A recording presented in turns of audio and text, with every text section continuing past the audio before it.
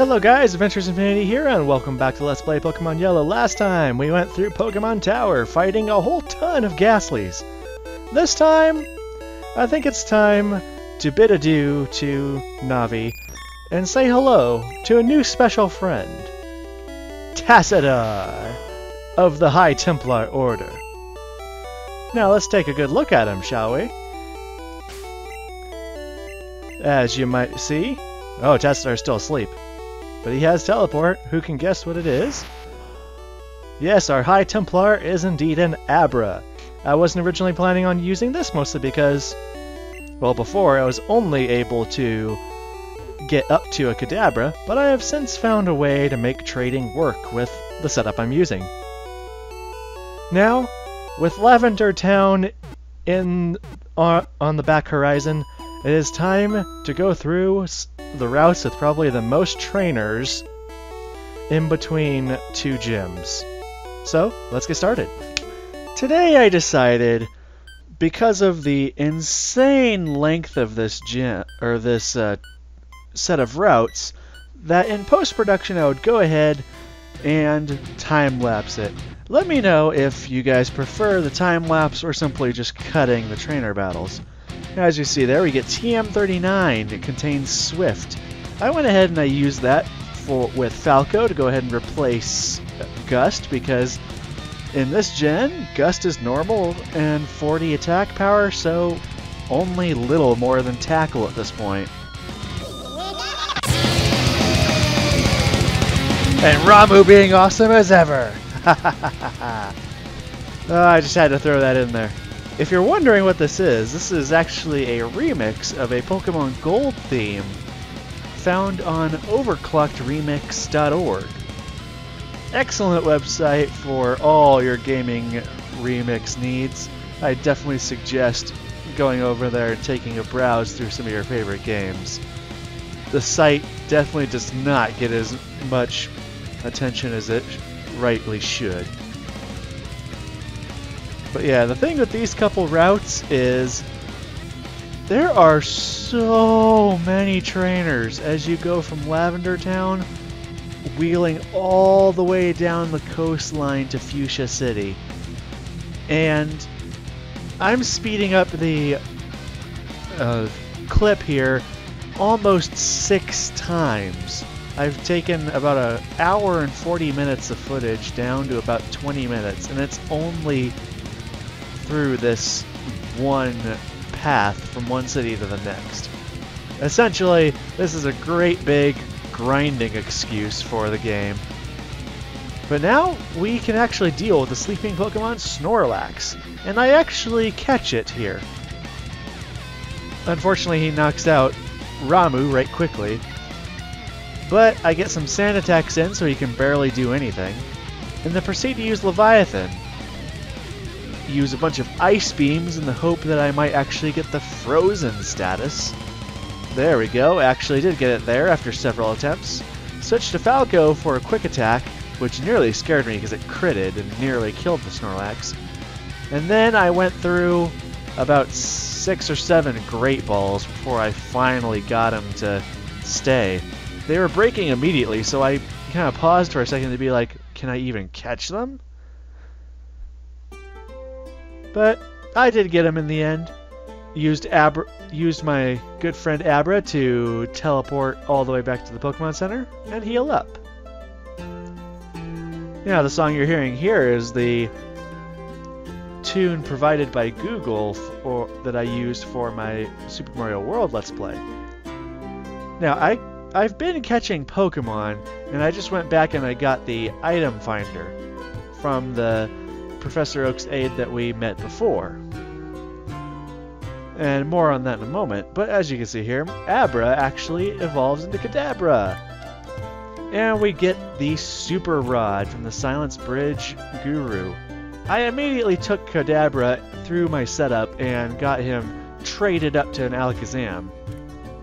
Now, the unfortunate thing I realized only after accomplishing this is that during the fight where Rex amazingly withstood 2 self-destructs, was Tacita ended up gaining 2 levels and skipped from 15 to 17 and thus skipping learning confusion. It was rather annoying. But yeah, now we have our Alakazam, and we're just waiting for him to get an attack so that he can be useful. Unfortunately, he doesn't learn Psybeam until 27. Essentially confusion on steroids. Now, cutting that bush there will actually get you access to a few random encounters. There's not a whole lot on these paths here, other than you can find Farfetch'd in yellow and Ditto in a couple places in red and blue. Right there I was researching where to find a couple items because I realized I had passed one up. Back near the gate or checkpoint, you can find a hyper potion in one of the trees. After grabbing that, I wheel back down around to continue on my trainer battling.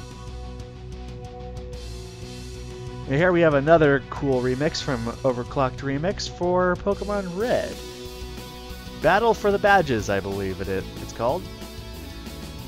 If you just look up the game that you're looking for, Overclocked Remix will show all the remixes they have of said game. But yeah, this entire route has just been me buddy systeming Tassadar up to speed. And at this point, Rex is looking worse for wear, so it's time to switch to other people.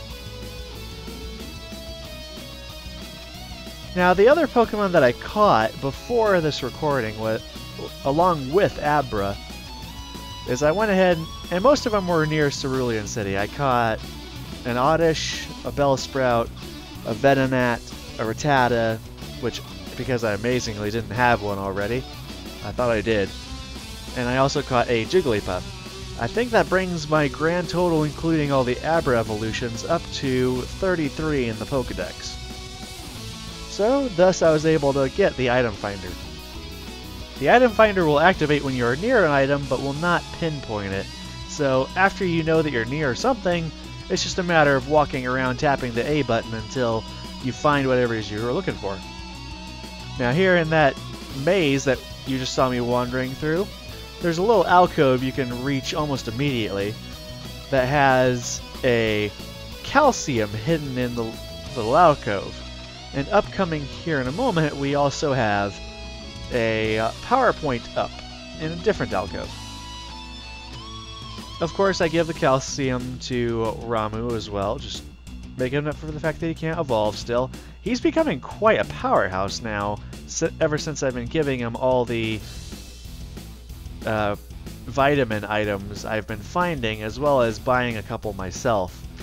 Mostly focusing on his defense because I think his attack is actually well enough already. He just needs to be able to survive to make his attacks. So there you go. Obviously not something you would do for competitive, but EVs in Gen 1 are kind of weird. There isn't the 512 limit like there are in future games. You know, you could literally get bonus stats in everything. Though the only encounter that will actually give you EVs and everything is fighting Mews, which obviously doesn't happen too often. But other than that, you can just max out stats if you wish. I think any Pokemon traded to later gens are kind of, I guess, retrofitted to the new standards. At this point, I'm kind of running out of options for fighters to help buddy system Tassadar up, so I did a group heal, and at this point I'm starting to run out of all of my main attacks. Thunderbolt is drawing to a close. I think I've used a ton of Thrashes on Rex, and I think the Digs are all but gone on Valoo. So at this point I'm kind of thinking I'm going to go back and have Tassadar teleport me back home. Not to Ire, but to the Pokemon Center. Yeah, there's the PowerPoint up. And I finally remembered to use calcium on Ramu. I tried to keep in mind hanging on some of the dialogue for the trainers, but honestly, when you're going for an hour and 40 minutes, you honestly start getting into a groove and kind of just skip past everything. All I can remember at this point was a blur of just using the same attacks, trading in Tassadar, trading him back out. I think I got into a rhythm so much that I kept accidentally like trying to run from trainer battles. Alright, and I think this is the official... This is called like the official like Anthem or something.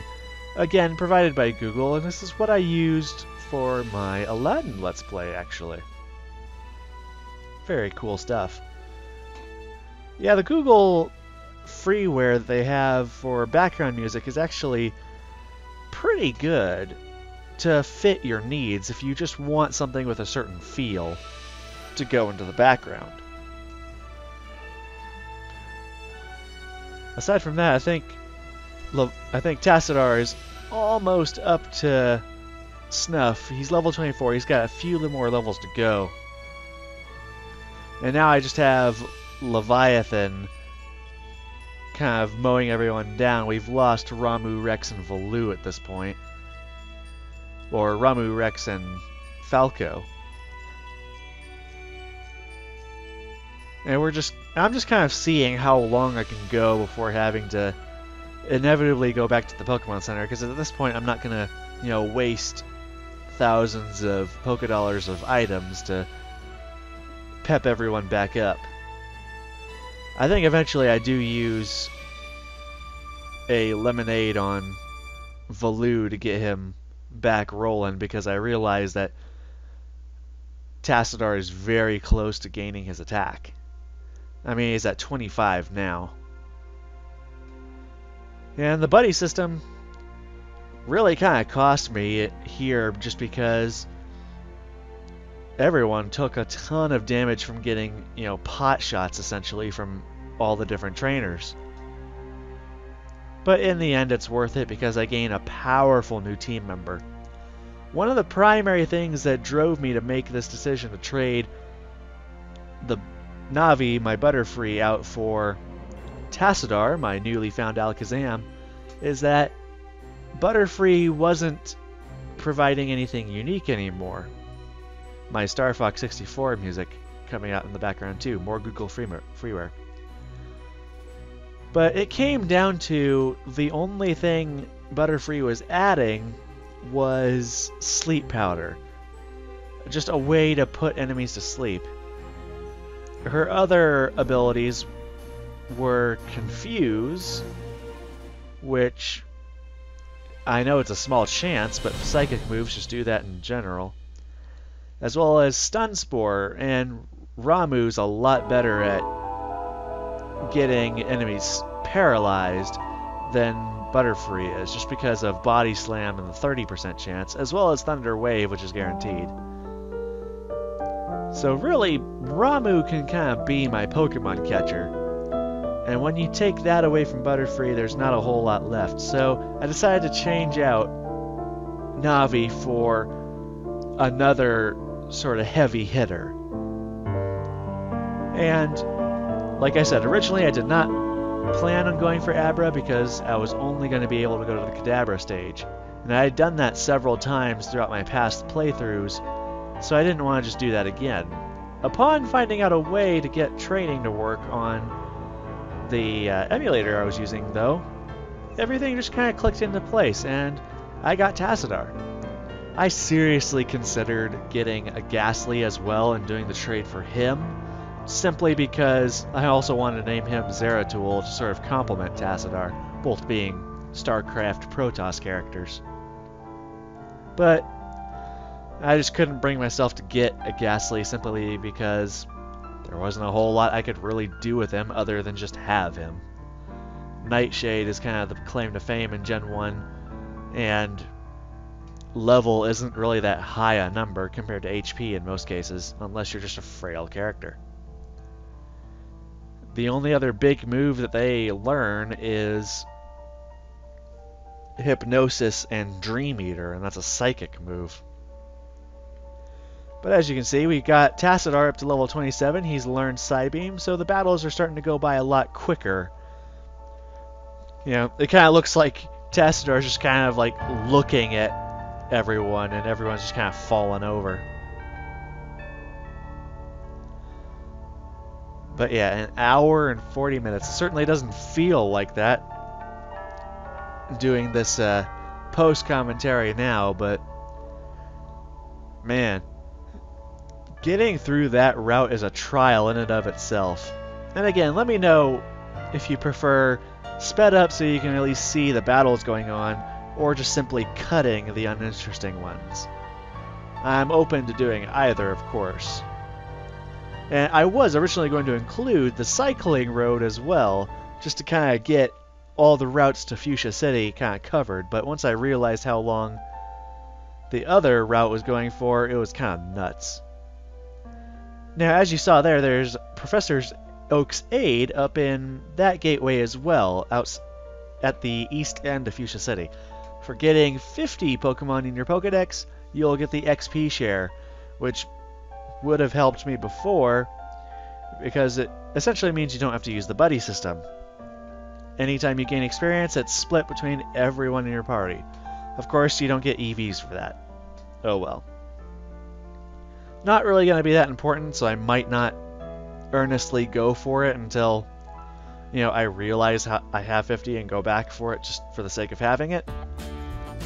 But in any case, I went ahead and went back to town, healed up, and now I'm cleaning up the final group of the trainers, and that puts an end to this long, arduous beach. I mean, the only other alternative would be, of course, doing, you know, a bunch of episodes just dedicated to all the trainer battles here, but this route alone would have been 5 episodes if I did it that way. And I think that would have gotten real monotonous real fast. Next time, we'll be encountering the cycling road, though, and we'll go through and let that be our gameplay for the in-between gyms. Now that we have everyone up to top form, everyone's getting into their 30s, we got a couple people actually ready to level with Valoo and Falco. Kind of exciting. And now with a 4th heavy hitter in Tassadar, we're going to really start mowing down the competition no matter what level we are. I think I have just one more. No, I have 2 more trainers after this to beat. And then we'll finally finish out routes 12, 13, and 14, I believe. The hidden items included a calcium and a power point up in the fence maze, as well as a hyper potion on Route 11 in a tree near the sleeping Snorlax. So make sure to grab those, as well as the item finder from the gateway near the Snorlax if it's a convenient time, and maybe the XP share once you actually get down to Fuchsia City. Yeah, Valoo got poisoned, but he still has a ton of health. And me trying to attack a fly in my room causes me to misclick and lose Ramu. Oh well. Sad days. But that just about does it for this episode of Let's Play Pokemon Yellow. This is Adventures Infinity, signing out. Take it easy.